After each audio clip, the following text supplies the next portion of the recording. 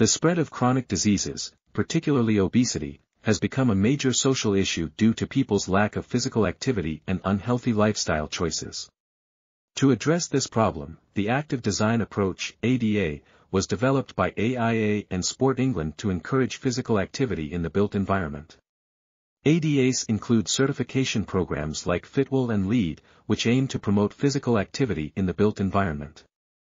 These certifications are based on the idea that physical activity can be encouraged through design features in the built environment. A meta-analysis was conducted to assess the effectiveness of these certified buildings in promoting physical activity.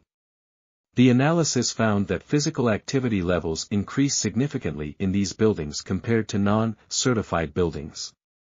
Additionally, the analysis showed that there was no publication bias or heterogeneity among the studies, indicating that the results are reliable.